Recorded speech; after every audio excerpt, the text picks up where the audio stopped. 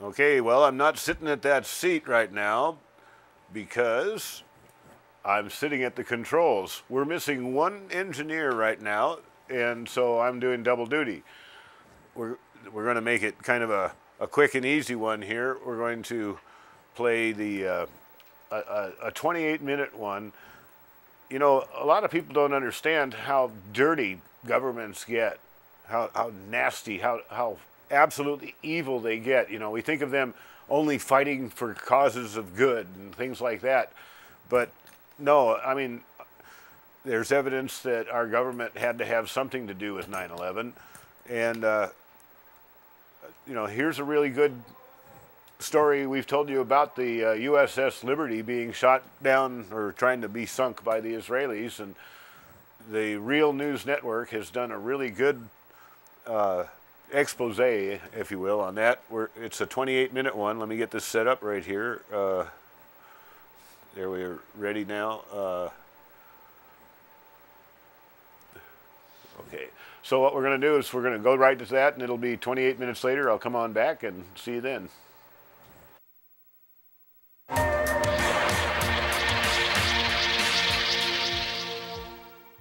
Welcome to the Real News Network. I'm Paul Jay. This month marks the 48th anniversary of the Israeli attack on the U.S. Navy spy ship, the USS Liberty.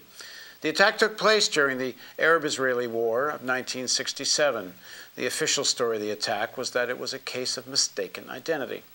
What we know is that the spy ship was attacked by 4 Israeli fighter bombers, Navy motor torpedo boats, near Egypt's Sinai Peninsula. It's officially said the attack was an error, that the U.S. ship in question was thought to be an Egyptian ship. But many, including former heads of the CIA and NSA, never believed the Israeli version of the events. Surviving witnesses of the attack confirm that this could not have been a mistake. They say that day in June 1967 was clear that the American flag was very visible on the ship. But as we know from a report that Pulitzer Prize winner John Crutzen wrote in the Baltimore Sun and the Chicago Tribune in 2007, there weren't meant to be any survivors. Crutzen quotes Steve Forsland, who worked as an intelligence analyst for the Air Force. The ground control station, meaning Israeli, ordered the aircraft to attack and sink the target and ensure they left no survivors. Today we'll speak to one of those survivors. Sergeant Bryce Lockwood joins us from Stratford, Missouri. He served 13 years in the Marine Corps as a staff sergeant and remains the only surviving Marine of the attack on the Liberty. As a Marine, he received the Silver Star for heroism. Also joining us from Arlington, Virginia is Ray McGovern. Ray is a former CIA analyst who was employed under 7 U.S. presidents for 27 years. Thank you, gentlemen, for joining us. Thank you. So, Bryce, I want to kind of jump to the end, and then we'll work our way chronologically. If this communication that Crutzen quotes, that the mission was actually to sink the boat, and so that I want to assume so there wouldn't be any witnesses to the attack, why didn't they sink it? Well, I think they ran out of ammunition. I know the aircraft ran out of ammunition. And the motor torpedo boats, there were 3 of them. The standard formation is a wedge formation, 1 in the center and 2 held back a little bit. The forward one fires 2 torpedoes and swings off. The next one fires 2 torpedoes and swings off. And the third one likewise. So there should have been 6 torpedoes fired. There were 5 that were fired. Only 1 actually struck the ship. But it struck the ship in the vital area where all of our communications personnel, intelligence personnel were working.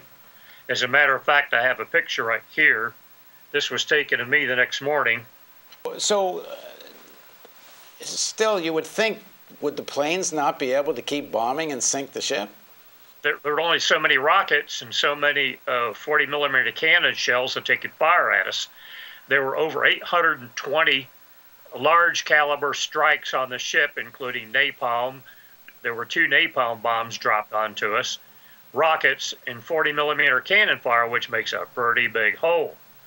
The ship, when those rockets struck it, it was literally like a very hot knife through butter. Just melted 3/4-inch steel on the skin of the ship. Now, if I understand correctly, from what I know of the story, there was some kind of blocking of SOS messages But finally, an SOS message does get through, or there's evidence that one did get through earlier and wasn't responded to, and we're going to get to that part of the story. But then an SOS message does go through, and then the Israelis break off their attack. Is that all? Is that correct? The Israelis were jamming our distress frequencies. That's a violation of international law. It's okay to jam tactical frequencies, normally where orders are sent back and forth between ships and personnel and aircraft and so forth. That is okay to do that, but not international distress frequencies. That's a violation of international law. And the Israelis were jamming our distress frequencies. They had shot up all of our transmitting antennas in the first air raids. And we had one whip antenna, which was not working. A young sailor by the name of Terry Halbardier took a roll of coaxial cable and ran that back to the after part of the ship to that one whip antenna. And the radio operators had figured out that when rockets were being fired from the aircraft, that they couldn't jam their distress frequencies because the jamming was also screwing up the flights of the rockets. So there was a brief period of a few seconds time when rockets were being fired at us when the jamming was not taking place. Right. And that's when the distress frequency was sent off. Before we go any further, how many people were killed and wounded that day? There were 34 killed. 9 were killed topside in the aircraft attacks, and 25 were killed in the research compartment by the torpedo explosion. We had a total complement of 294 personnel altogether. That included 3 civilian analysts from the linguists from the National Security Agency, us 3 Marines, and the balance were naval personnel, both intelligence personnel and those who operated the ship. There were 208 total Purple Hearts awarded out of a crew of 294. So just to frame this discussion a little bit, the evidence seems to point to, although the official version concluded otherwise, that the Israelis knew exactly what they were doing, we're going to get into the detail of this with Bryce and Ray, that the ship was clearly visible, and that 34 people are killed and many more wounded, and yet this goes down in history as an error with which some compensation was paid for the error. But then let's deal with sort of the big question, Bryce. Based on you being there that day and what you saw, why do you think this couldn't have been a mistake? We were overflown several times during the morning of June the 8th by Israeli aircraft, at least 8 times on 8 different occasions that we were overflown. And the reason they were doing that is to make sure that they knew exactly where all of our transmitting antennas were, so when they attacked, they could knock us out. Now, the excuses the Israelis give, well, they didn't see a flag. Excuse me, they shot down 2 flags, and we ran up 3. The 3rd flag that we ran up was our holiday flag. That's the largest flag you have aboard ship. They claim, well, we couldn't see a flag because of smoke. Well, there wasn't any smoke until the Israelis dropped napalm on us. They claimed that they thought that we were an Egyptian ship, the El Qasir, which is a World War I horse carrier, had not been to sea for 20 years and was waiting to be cut up for scrap. Well, there's some problems with that excuse also. Number one, U.S. ships are painted gray with white markings. Our hull mark was GTR5. That's your ship's license plate. GTR5 stands for General Technical Research, the 5th ship of her class, the largest and newest ship of her class. General Technical Research means she's a non-combatant, and non-combatants are not legitimate military targets. I mentioned U.S. ships are painted gray with white markings. Egyptian ships are painted black with gray markings, and those hallmarks are in Arabic script. Big difference. And nobody from Israel can give me the excuse that they don't know the difference between English markings and Arabic script. All highway signs in Israel are marked in Arabic.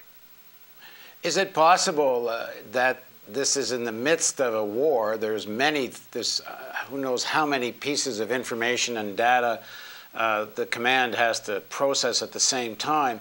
If you look at Crewdson's article, I should have said that he wrote that for the Chicago Tribune and the Baltimore Sun in 2007. At the very end of the article, there's a timeline. And in that timeline, I'll read what he has here. He says, the Israeli naval commander orders the commander of the torpedo boat division to attack the Liberty. This is 2:20 p.m. At almost the same time, the Naval Operations Branch orders, do not attack. It's possible the aircraft not identified correctly. The commander of the torpedo boat division says he never got any order to cease the attack, although the deputy commander says he passed the message to the commander.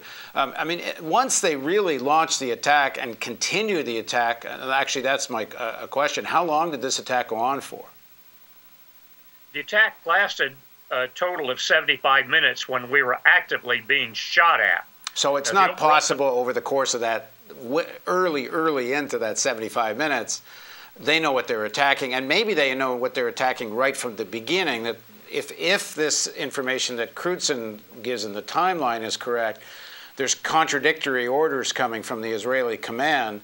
I mean, I guess this is a bit of theorizing, but is it possible this begins as a miscommunication error, and then once they start the attack, then they decide to sink the ship because it's better that there's no witnesses to it than not? If you go on YouTube and search the day Israel attacked America, there's an hour-and-a-half long film on there, and the actual conversations in Hebrew between ground control and the aircraft are on that film, the day Israel attacked America, in Hebrew, identifying it as an American ship.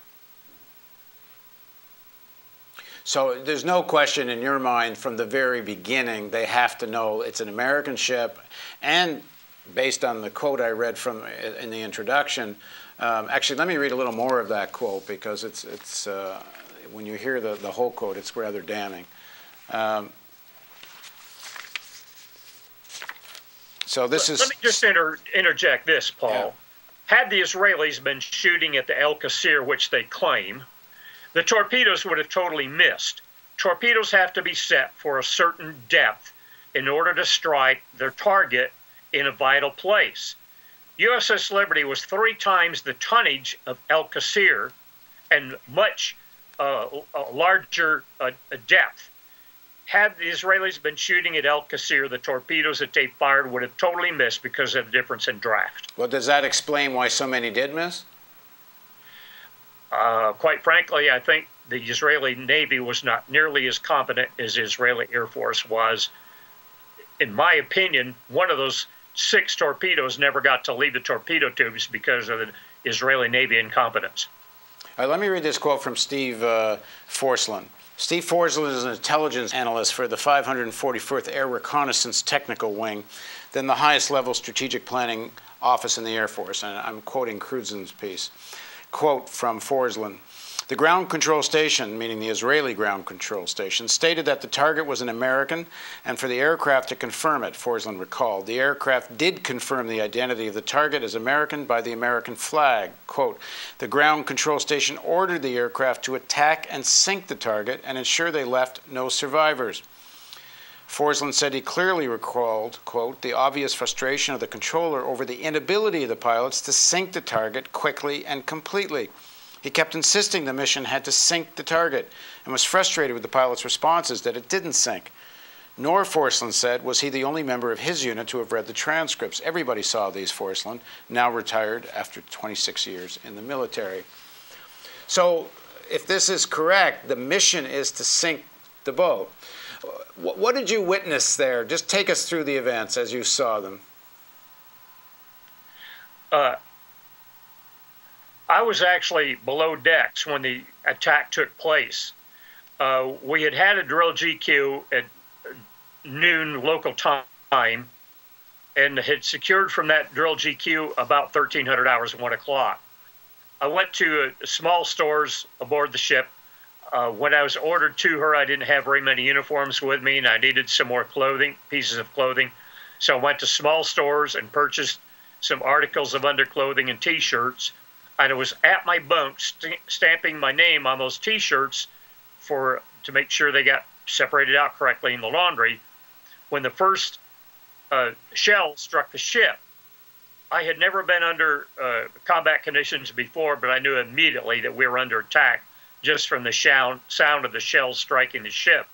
So I immediately dropped what I was doing and went to my GQ station, which was in the research spaces in the bowels of the ship below the waterline. I remember a Chief Melvin Smith stating, well, I guess we better start emergency destruction.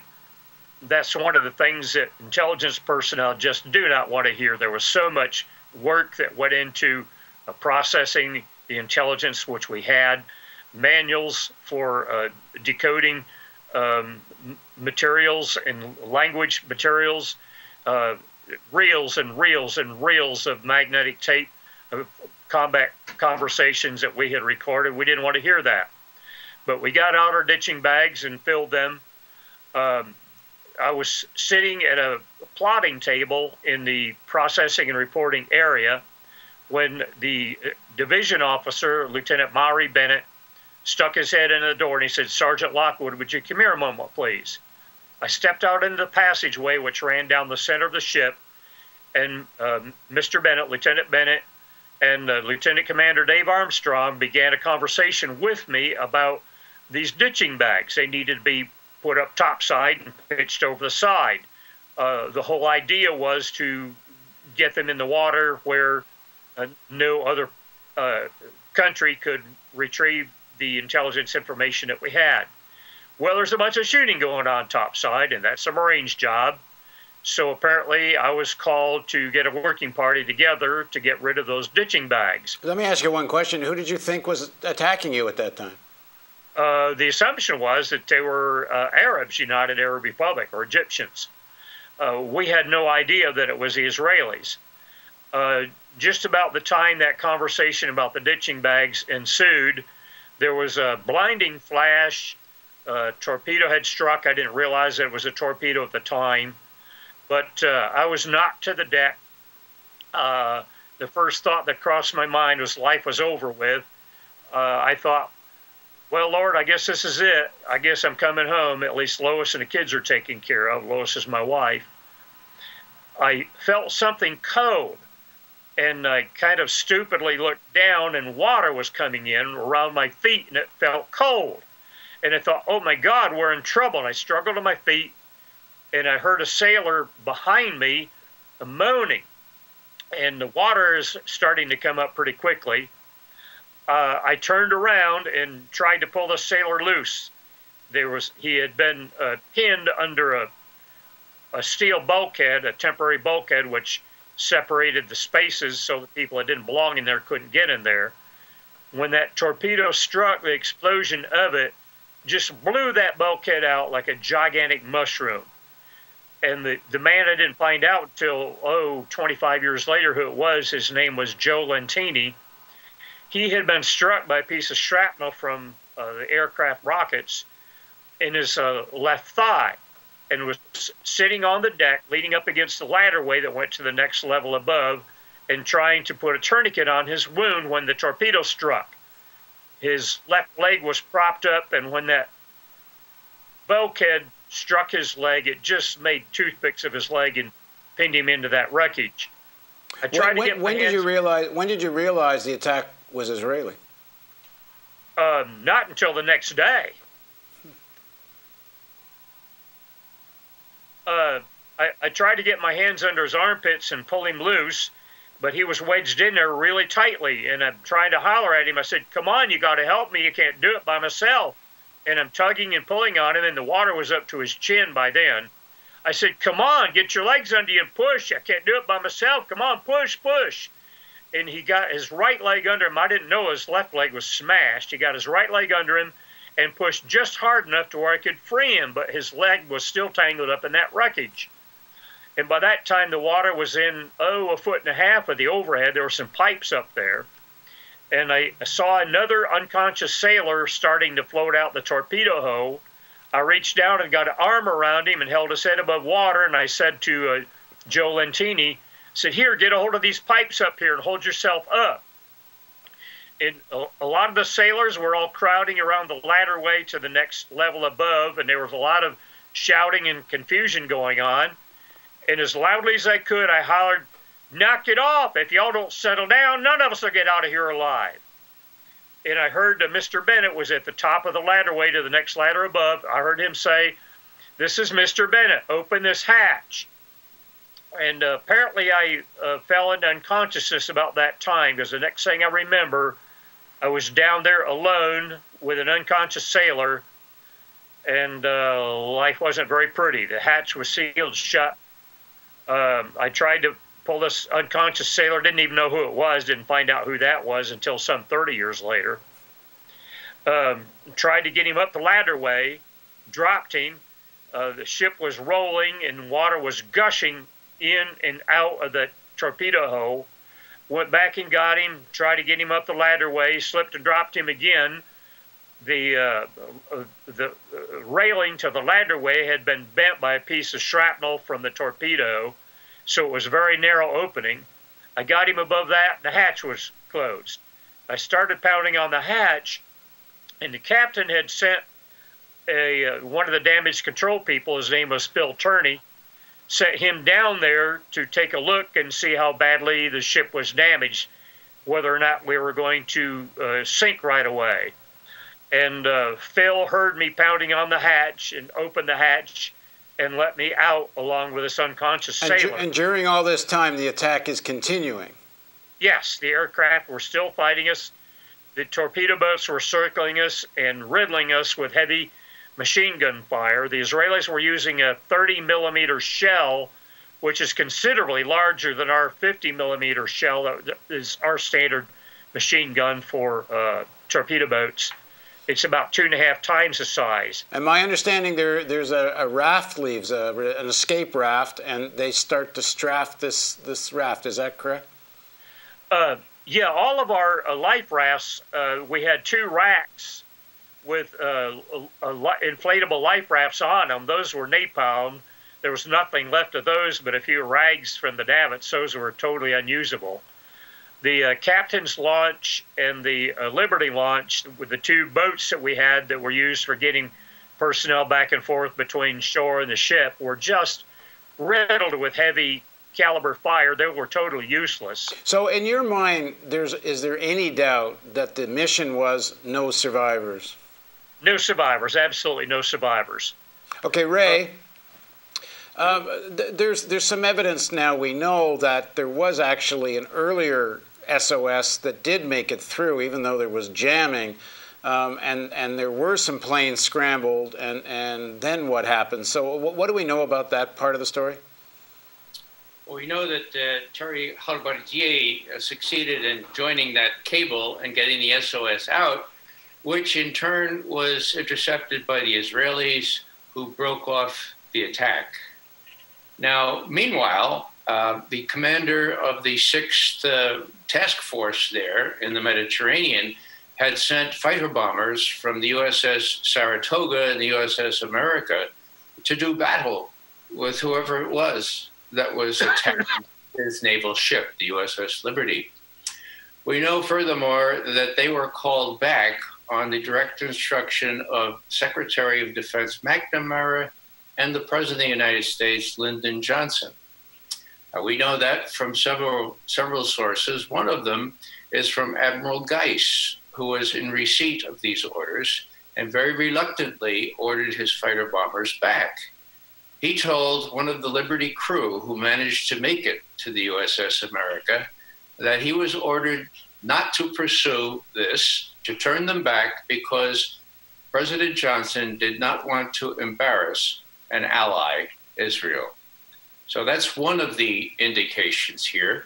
The others are either in communications intelligence. You know, the big thing here, Paul, for a intelligence officer is that there are certain species of intelligence after which analysts or journalists actually lust, okay? And those are hard evidence, like intercepted communications. And when we have the Israeli pilots, as we do, saying, that's an American ship. And we have ground control saying, follow your orders, strike it.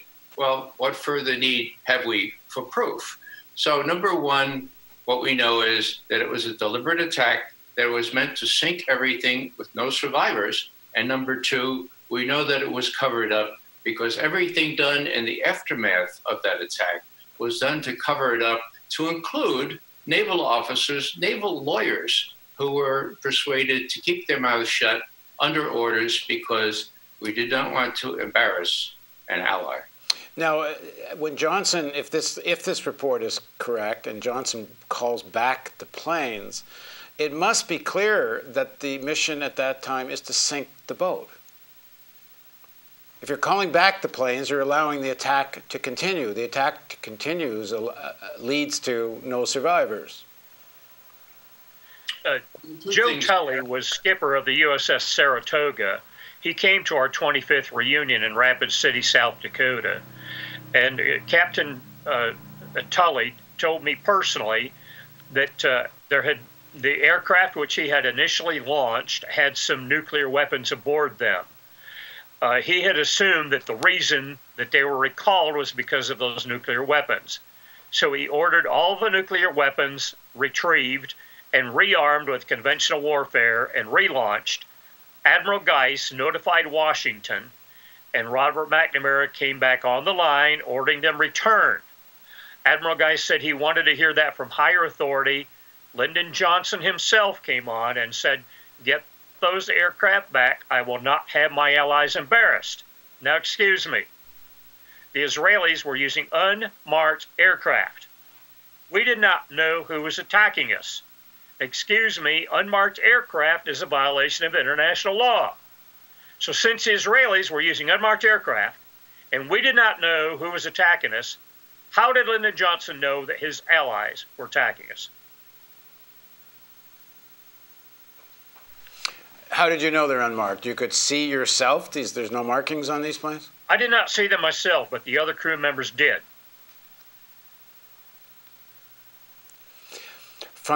If you try to analyze the Israeli position, whether it starts in error or not, and from what you're saying, it seems not very plausible that it's an error, then the plan from the very beginning has to be to sink the ship, no survivors. Otherwise, the evidence, there's too many people to say what happened. Then what you're suggesting is that at the very least, at some fairly early on into this attack, President Johnson decides not to prevent it, not to stop it. We have one quote about not embarrassing that we don't know any more of the conversation. Ray and I talked about this interview prior to this, and we just said we're going to be very careful about trying to say what do we have evidence and what does one speculate or theorize about. So we're going to stop this in part one. We're going to do a part two. But Ray, sum up, just to end this, sum up what we know, what's evidence. In part two, we'll talk a little bit more about why we think this might have happened and go a little further into it all. But just sum up, from your point of view as someone who analyzed data for a long time, what's the evidence here, quickly? Well, it's very bizarre, Paul, because it admits of no other interpretation than a deliberate Israeli attack on a U.S. naval ship with the intent of sinking the ship and killing all crew. That's really hard to believe, but the evidence is unassailable. We know that. That's fact. That's not opinion. We also know from confessions by Navy lawyers and by all manner of other circumstances that this thing was covered up and still is covered up by the official version. So that we know, cover up and attack, deliberate attack. What we don't know, and it boggles the mind, why did the Israelis do it? And I don't know of any diplomat or U.S. official that has taken the trouble to ask them. Okay, I brought that back a little bit early so we can get on to the next one. That's shocking enough. But anyway, how much do you think you know about the signing of the Declaration of Independence? Well, we just had the 4th of July. We're supposed to know about that. Here's the Real News Network one more time, and this time we're going to show you, let's see if I can get this right. There we go. Okay, then we'll be back in about 20 minutes.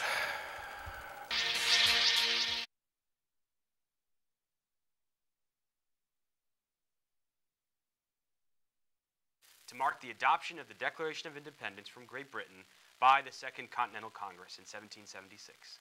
Now joining us to discuss the radical, little-known history of Independence Day is Peter Linebaugh. Peter is a historian and author. He just retired from the University of Toledo, where he taught for 20 years. He's the author of many books, including The Many-Headed Hydra, Sailors, Slaves, Commoners, and the Hidden History of the Revolutionary Atlantic. He's also the author of the Magna Carta Manifesto, Liberties and Commons for All, as well as most recently, Stop Thief, The Commons, Enclosures, and Resistance. So Peter, in popular memory, this day, Independence Day, we remember the signing of the Declaration of Independence, but it was a long process that got the colonists to that point.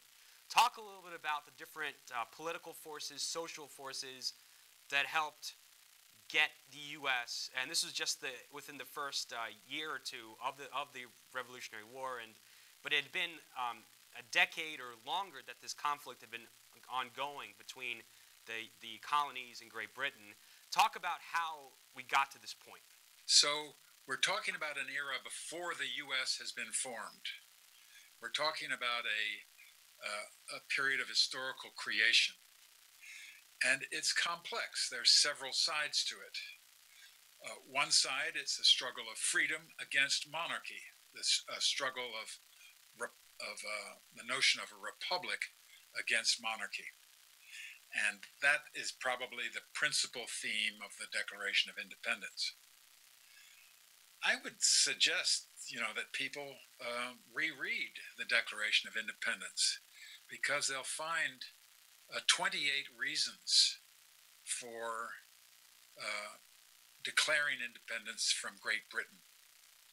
And these reasons reflect a long train of abuses and usurpations, or takeovers, to use Thomas Jefferson's language in the Declaration of Independence. And I think one of the most important of these grievances was that the King of England had opposed conditions for new appropriation of land. This is the seventh of 28 different reasons for declaring independence. And what that meant was that these settlers from Europe wanted to appropriate lands belonging to the Indians, belonging to different Native American peoples. The Haudenosaunee people, a confederation in New York, the Cherokee people of what's now Tennessee and the Carolinas, the Potawatomi from my part of the country in Michigan and Ohio. The settlers wanted these lands, but Great Britain, as a result of the 7 Years' War, had said that these lands were off limits to settlement. This was part of the Treaty of Paris of 1763. So here is one of the lesser known reasons for declaring independence. That is, that the settlers could not take as much land as they wanted. On that same theme of wars against Native Americans, the 28th reason given is really misleading. It claims that the King of England, George III, and his ministry and parliament had caused the inhabitants of, quote, our frontiers, the merciless Indian savages, whose known rule of warfare is an unextinguished destruction of all ages, sexes, and conditions.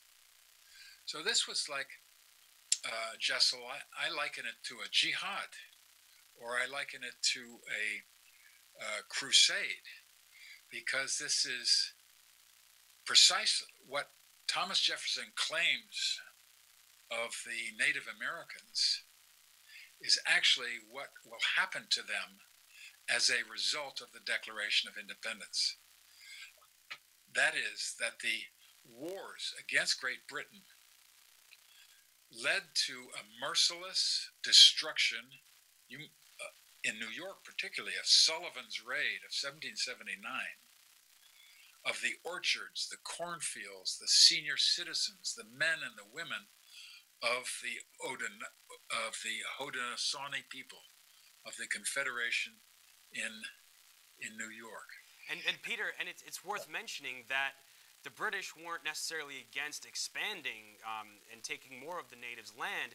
It was just getting too expensive for them. They had spent an enormous amount of money fighting the French in the French and Indian War, and as well as and so they had been taxing the colonists, which had caused a great protest. Yes, good, very good point. Very good. They wanted the settlers, the settler colonists, to pay for those wars against France. Quite right. And that's where the famous phrase, no taxation without representation, comes in. And it's, I think it's the 17th reason given in the Declaration of Independence for severing the connection with Great Britain. That, and also the 19th reason, I'll quote that, is for transporting us beyond seas to be tried for pretended offenses. And that I pause there for a minute to let the words sink in, because what will come to mind to those who've been following subsequent U.S. history is the practice by the CIA to render terrorist suspects, and have them tried overseas, where torture is a form of investigation in secret courts in Egypt, in Poland, and in other countries we don't know about. This process is called rendition. But I was amazed, in the early part of this millennium, after the invasion of Iraq and when this kind of torturing began, that it was explicitly given as a reason for independence back in 1776. That is, transporting people beyond the seas to be tried for pretended offenses in foreign courts. So excuse me, Jessel, for jumping, right into the Iraq wars, but the Declaration of Independence, if it's going to live at all in current realities, we go back and forth between our present and our past. And Peter, and so we were going to talk about a whole range of issues, but in your book, Many-Headed Hydra, you talk about the little-known role that commoners and even slaves played in fomenting the American Revolution. Can you give us a little bit of that history? I can give you a little bit of it. The Dunmore's proclamation in Virginia promised freedom to slaves. Dunmore was a British general. So the slave, like the Indian, was caught between a rock and a hard place. That is, whether to join the colonists in their bid for independence or whether to join the British, who promised immediate emancipation. But slave revolts preceding the War of Independence, like the Indian revolts, like the Great Revolt of Pontiac in 1763, or the revolts against impressment that took place up and down the coast of the colonies. All of these here, I gesture to Indians, to African Americans, and to European sailors and workers. We call them commoners because so many of them, before they came to the colonies under terms of coerced labor, so many of them had participated in economies which were not based on private property or incessant accumulation and aggression for land belonging or used by others. And these other forms of economies especially in England, were called commons. They were common lands. And when those lands were enclosed or fenced off, the people who formerly had subsisted on them now had few choices in life. And even if they weren't enslaved or coerced as teenagers in West Africa, or as commoners in England who were impressed, they began in the United States, in Philadelphia, in Boston, in Providence, Rhode Island. They began to get to know each other. They did so in taverns. They did so in poor parts of the town, and they did so above all on ships. So the ship itself was a machine. We usually see it as a machine of commerce or a machine of war, but it was also a machine where the people of the world first got to know each other. They first got to hear one another's stories. And in some ways you can say this is where multicultural America began to be formed. And so, Peter, you call that the motley crew because it's a multi-ethnic crew, and the population not even a crew, not just a crew, but also bands of people that worked on land as well. And they were multi-ethnic, and their relationships might have crossed class lines as well. Yes, this is quite true. Herman Melville was the man who had the imagination to see this in all his great nautical books, whether Billy Budd or Typhoon or White Jacket, and then of course Moby Dick. But that reality of democracy on shipboard, and as you say, multi-ethnic communication, was a big part of the background to the American Revolution. It was even though those people did not lead the revolution in the sense of signing their names to documents, they led the freedom from actual slavery. They led the freedom from actual and coerced labor on ships, and they also led in Philadelphia. Here, I'm thinking, Jessel. They led the struggle for fair prices, and they led the struggle against debt. And these are two issues that remain with us. So this motley crew will provide the force of the revolutionary armies.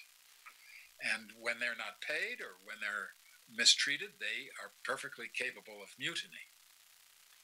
And Peter, you mentioned one of the slogans of the revolution, no taxation on representation, but as we touched upon in this conversation already, there were many groups that were not franchised at the culmination of the revolution. Obviously African Americans, women, and men that didn't own land. And it's often portrayed as the elites created this framework, they created the Constitution that would eventually grant these rights and the right to vote and other civil rights to the entire population. But talk about the revolutionary process that actually led to those rights being achieved. Okay, Jessel, that's a process of American history. That's a process of struggle. I hesitate to say class struggle, though it is a class struggle of slaves, it's a struggle of poor people, it's a struggle of weavers and spinners, it's a struggle of housewives, it's a struggle of women more generally, it's a struggle that is not over. And sometimes the American Civil War is seen as a continuation, as the Chapter 2, where the Declaration of Independence and 4th of July was Chapter 1. This is why the 4th of July, has this military flavor to it. And we all turn out and we watch the fireworks. But the first fireworks, of course, were, as we know from the song, the rocket's red glare. This came from a war. Speaking to you in Baltimore, I don't need to remind you that Fort McHenry in Baltimore is where the British invaded in 1812. So what I'm trying to say is that war is the most extreme form of struggle, on a large scale anyway, and those powers and rights and freedoms that you referred to and that we celebrate on the 4th of July, they are the product of vast human struggle. I mean, the struggle for American independence was not just that war, but goes back to the 17th century. The struggle against slavery was at least 100 years old. You know, if you take 1863, the Emancipation Proclamation, 100 years earlier was 1763. That's the plantation of George Washington. 100 years before that, 1673, you also have slavery. So the struggle against slavery is a very old and long struggle and reaches a great, great culmination in the war between the states, in the Civil War. And may I quote, Jessel, from Frederick Douglass, the abolitionist? Yes, absolutely. Okay, because he says something that I'm thinking about, and I wonder whether you all are thinking about it too. This is the speech he gave on the 4th of July. And I think a lot of you are familiar with that speech where he says, what is the meaning of the 4th of July to the slave? But before he says that, he says what it is that we need. And this now is just a few years before John Brown's raid. It's a few years before Fort Sumter and the beginning of the Civil War. Here, in the words of Frederick Douglass, is what we need. It's not light that is needed, but fire. It is not the gentle shower, but thunder. We need the storm, the whirlwind, and the earthquake. The feeling of the nation must be quickened. The conscience of the nation must be roused. The propriety of the nation must be startled. The hypocrisy of the nation must be exposed. And its crimes against God and man must be proclaimed and denounced. Isn't that powerful? Here he's using the rhetoric from the era of the Declaration of Independence, and he's prophesizing. It's a prophetic voice from the Old Testament, imagining the war to come, the American Civil War, that at last put an end. Well, not quite. It didn't quite end slavery, did it? Because the 13th Amendment permits slavery or involuntary servitude in cases of prison. And so I think it's, you know, if we're going to jump from the past to the present continuously, then we need to say that is not yet finished as the prison population of the U.S. continues to grow and to grow. Peter Leinbau, thank you so much for joining us. You're very welcome. Okay, so we're gonna jump right away to the next one. Mumia Abu-Jamal really got a bad deal, and this will kind of sum it up. He was one of my heroes. We're gonna go straight to that. So here we go.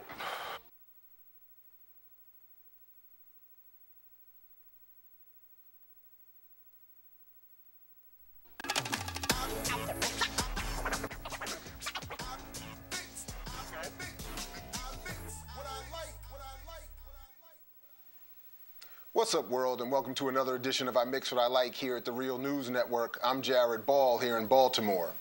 For more than 30 years, supporter of the MOVE movement, former Black Panther Party member, and still practicing broadcast journalist Mumia Abu-Jamal has been incarcerated.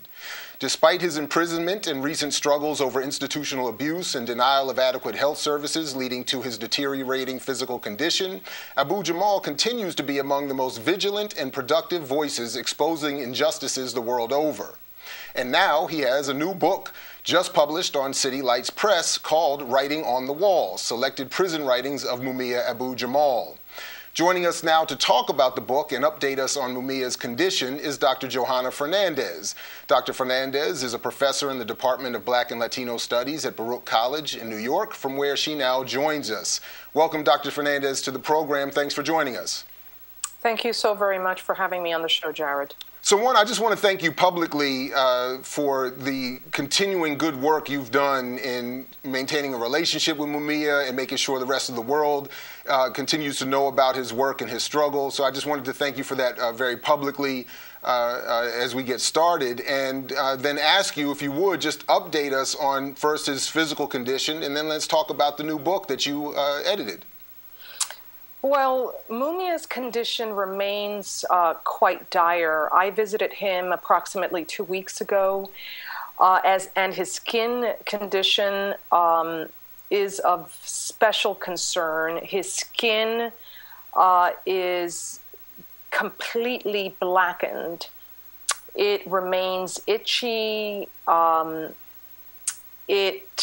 He looks like he's got alligator skin, essentially. He has open wounds in his legs. His feet were very swollen. And the demand of the movement is that he be allowed to have his own doctors review his case. He still has a problem with diabetes. We're talking about a whole host of problems that he's experiencing, but that other prisoners experience daily across the country.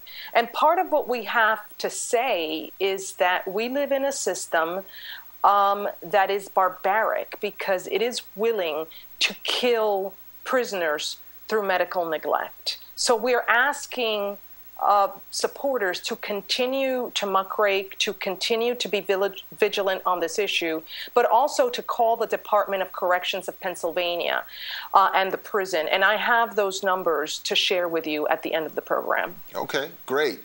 And we'll also encourage people to check out his continued work, his commentaries at prisonradio.org, and to see the documentary Long Distance Revolutionary for more on the background of his case and his work as a journalist.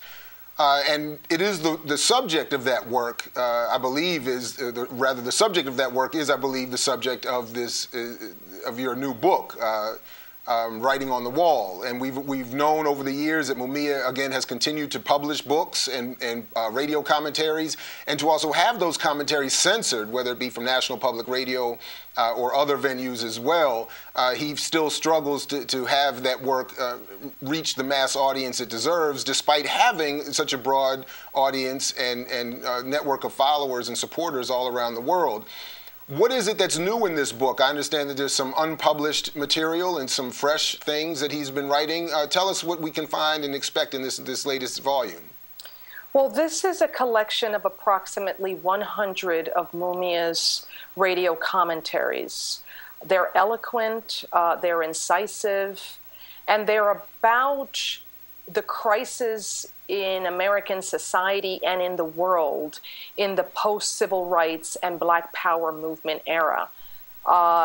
These are his earliest writings, beginning with those he wrote immediately after his incarceration in 1982. And the first of these writings is important because in this commentary, Mumia declares his innocence and talks about his own case. This is the Christmas in a Cage? This is the Christmas in a Cage. And this is important because, as you know, Mumia has dedicated his entire life to writing not about his case, but about the crisis of mass incarceration, the problems of war, the problems of U.S. empire, and the crisis of capitalism. So we see in the first of these commentaries a rare example of Mumia talking about himself, his case, and what happened on the night that Officer Daniel Faulkner was killed, which led to his incarceration. The first 9 essays are unpublished. They appeared initially in a pamphlet produced by the movement in the late 1980s titled Survival is Still a Crime. And this volume is essentially a Black radical counter-narrative to the ruling ideology of the last 40 years. He offers a radical counter-narrative to what we hear about the absence of racism in society following the civil rights movement.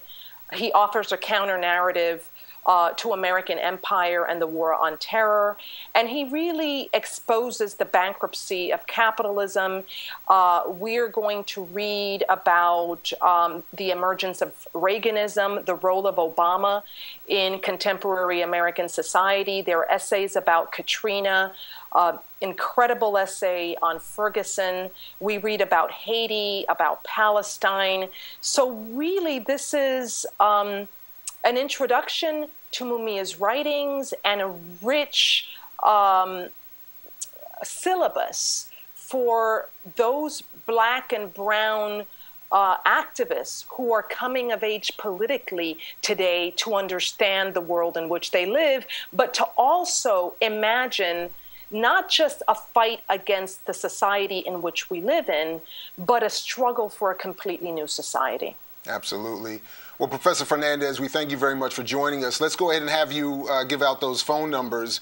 And while you're pulling those up, I just want to say very quickly that I want to encourage everybody who sees this to be in touch with Mumia and other political prisoners. Mumia has been gracious and always responding the few times, unfortunately the too few on my account that I've written. He's been gracious in response. He was the first to respond with his essay to our volume critical of Manning Marable's Malcolm X. And I mean, he stays in touch. I mean, so I would encourage people to not only make the phone calls you're suggesting or requesting, but also be in touch with me and let people know and let him know that people still remember him and are appreciative of his work. But Professor Fernandez, before we go, please do give out those numbers. So those numbers are the number to the Department of Corrections in Pennsylvania, and to the head of that department is John Wetzel. That's the head of the Department of Corrections in Pennsylvania, and his number is 717-728-4109. Once again, that's 717-728-4109. And then the superintendent at SEI Mahanoy, the prison where he's housed, his name is John Kerestes, Kerestes, and that number is 570-773-2158. Once again,